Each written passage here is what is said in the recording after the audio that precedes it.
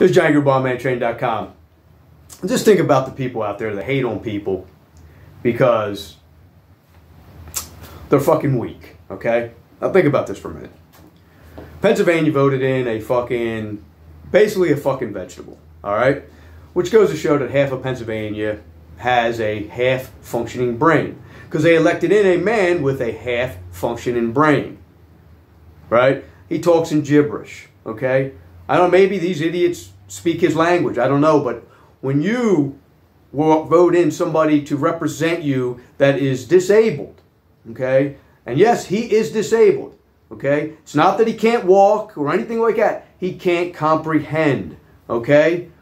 You're an idiot, okay? It's kind of like I said before, the fat guy who wears this superhero shirt that's too short, okay? So when he gets up off the ground or doing an exercise, he has to keep pulling his shirt down because he doesn't make enough money to be able to buy shirts to fit him. FATterman's another one. Here's a guy who wears a cut-off Carhartt and stands in front of a factory, never had a fucking job. Yet for some reason, people want to elect these idiots in to delegate on their behalf. Now, people say, well, he went to college. It didn't do him any fucking well. It didn't do him any fucking good. Because he never had a fucking job. Why go to college if you're just going to sit home and collect fucking money from your fucking dad?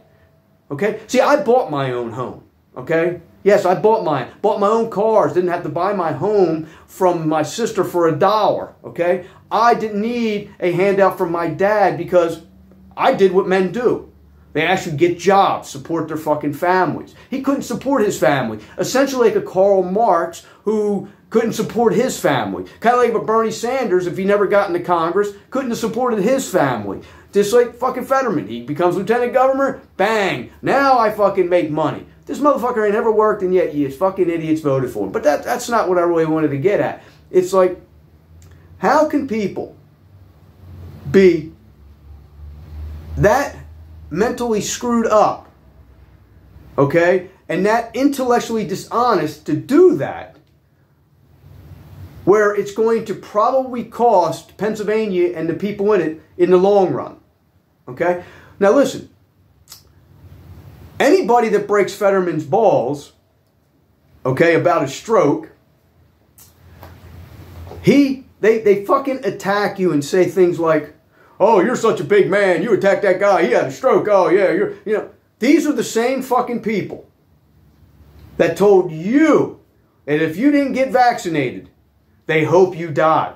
The same people said if you get COVID, you shouldn't get a fucking a bed in the hospital. The same fucking people that said you should be fucking put in fucking jail. Same people said you should lose your job, not be able to go to the grocery store. Fuck you.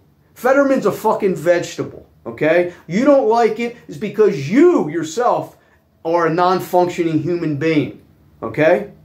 Just remember, these are the people that told you that you should die because you didn't get vaccinated. Now, let me ask you this question, you fucking numbskulls. Supposedly, FATterman had an irregular heartbeat, which caused a clot that caused a stroke. Hey, can you say fucking vaccination? If it wasn't, then that just means that he's so fucking unhealthy and fat that he didn't care about his fucking family or his own health, because if he did, he wouldn't have had that big fucking 12-pound fucking meat sack on the back of his fucking head. Okay? He didn't care about himself. He don't care about his family, so he sure as hell ain't going to care about you.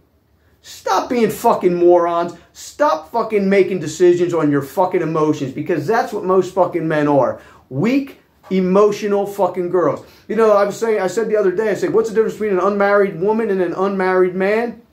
The unmarried woman acts like a fucking man. The unmarried fucking man acts like a fucking woman. Later.